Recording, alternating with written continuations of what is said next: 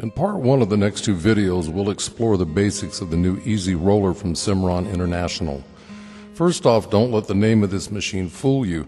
It has no relationship to the original Easy Roller we did a video on nearly 10 years ago. It's a completely different design, a different manufacturer, a different brand owner, and its performance is orders of magnitude superior to the original, and for that matter to any other auger design we've yet seen.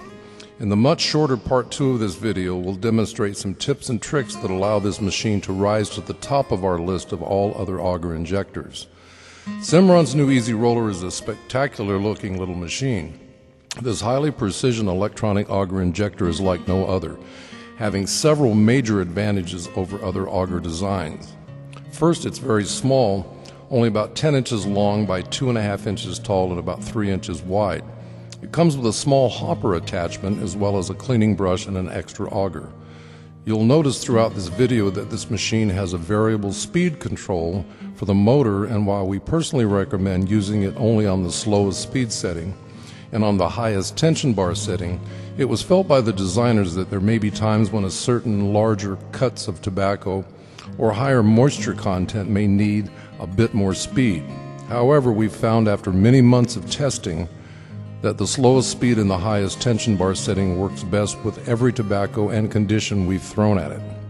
In addition to the variable speed control, this machine has an independent central wire running through the auger that is attached directly to the motor. This allows for the tobacco to be constantly agitated within the auger during injection, functioning much like that of the agitator in a washing machine.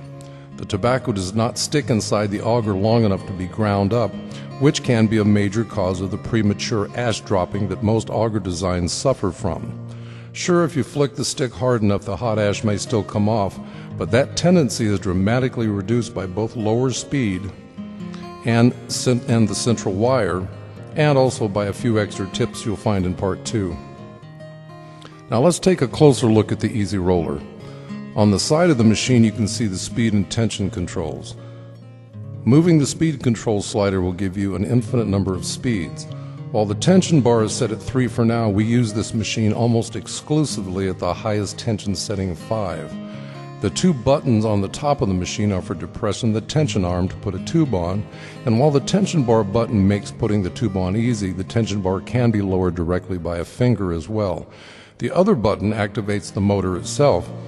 As you can see, there is quite a wide range of speeds, though as we will continue to mention, we find the slowest speed setting produces the most stable sticks. Using the included hopper attachment, you can put more tobacco in at one time, but we seldom use it. As with all injectors, it's important to feather the tobacco as you put it into the chamber.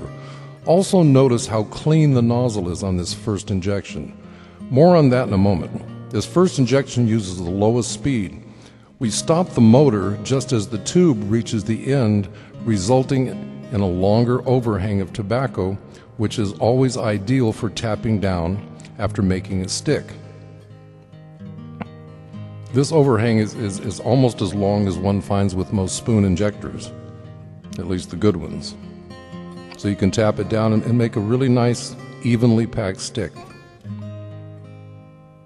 Now for this next injection, we'll use the highest speed setting. Always quickly clean the nozzle before putting the tube on each time. You can see how not doing so makes putting the tube on much more difficult. Notice how much more tobacco also sprays into the catch tray as the tube shoots off the nozzle. This reveals the fact that high-speed injectors not only chop the tobacco more but make less stable sticks. You'll also notice that the sticks made at this speed have more of a gap between the tobacco and the end of the tube. In other words, no overhang. Without a doubt, the slowest speed clearly provides better results. You see how that tobacco sprayed? Really sprayed. And you can see the lack of overhang.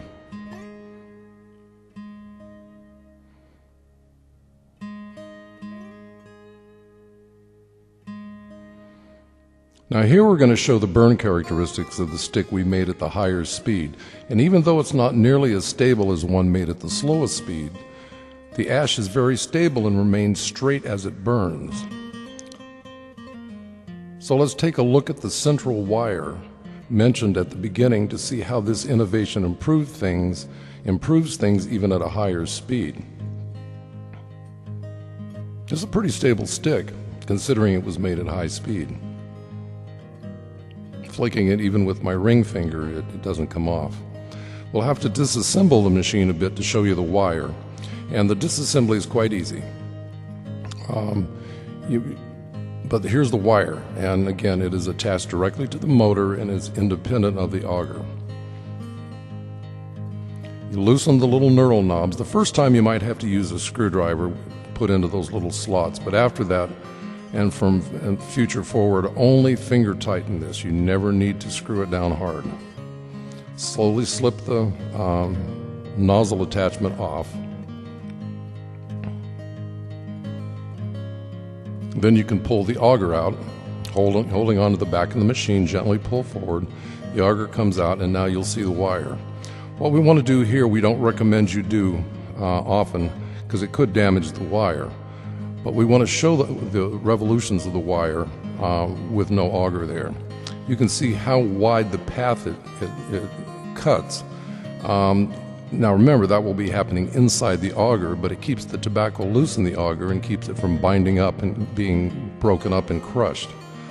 The auger slips back on really easily. There's a little hole in the back of the tobacco chamber that the pin in the auger fits right into.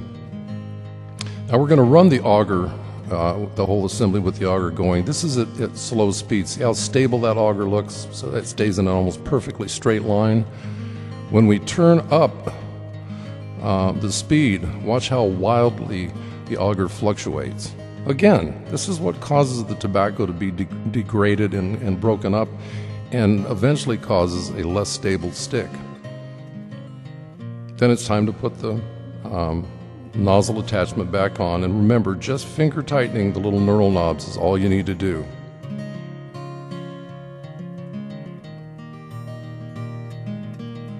All in all, a very easy machine to service. We really like this thing, and for people who like auger injectors, we don't think you can do any better. There'll be more information in part 2, little tips and tricks that'll help you use this auger machine even more successfully. So go on to part 2 of this video.